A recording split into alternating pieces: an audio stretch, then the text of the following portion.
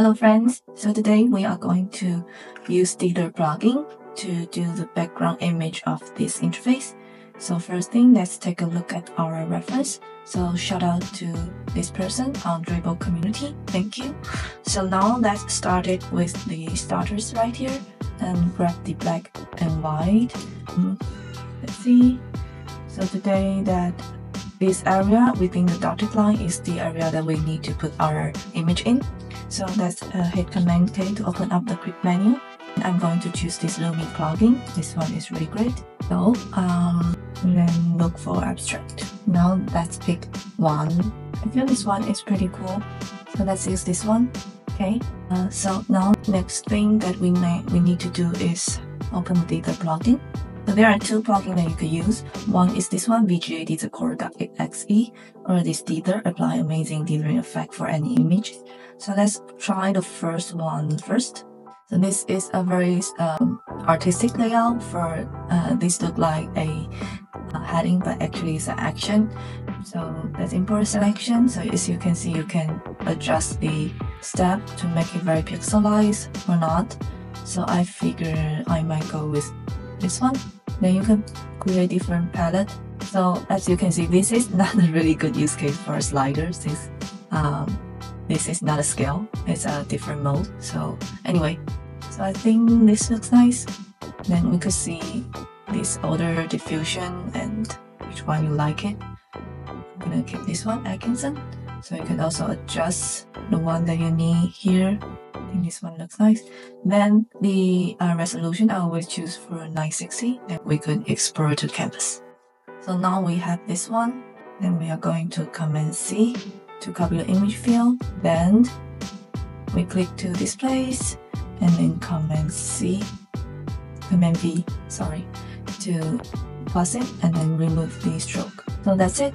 This is the one that we could do using the Dither plugin. And another trick is that you could put a layer on top. Let's not doing this. Let's put a layer on top and then choose a color.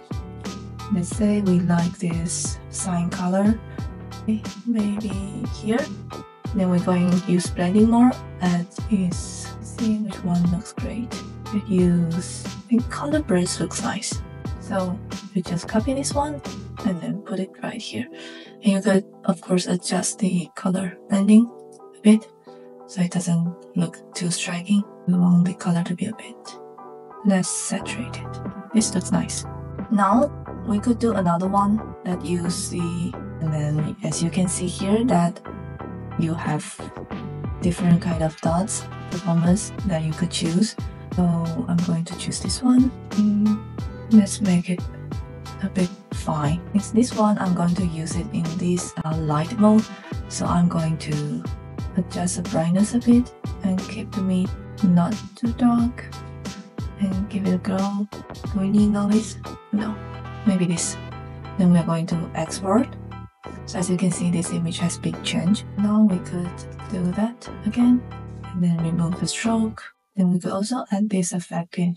So display mode apparently needs to change to, yeah, okay, I think plus darker. And then let's change it to a bit lighter.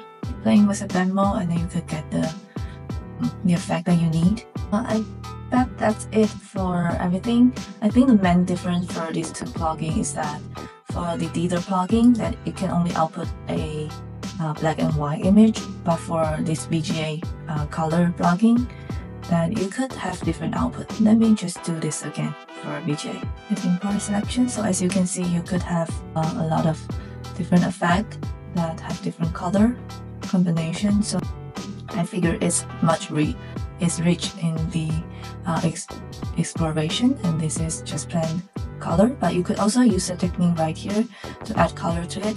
And here are a few examples. So these are also exploration on different plugins. These are the original image. As you can see, this is the image that we choose.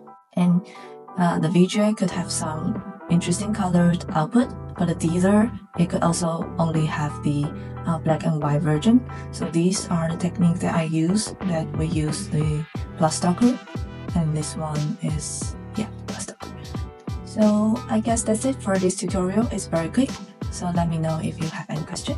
See you!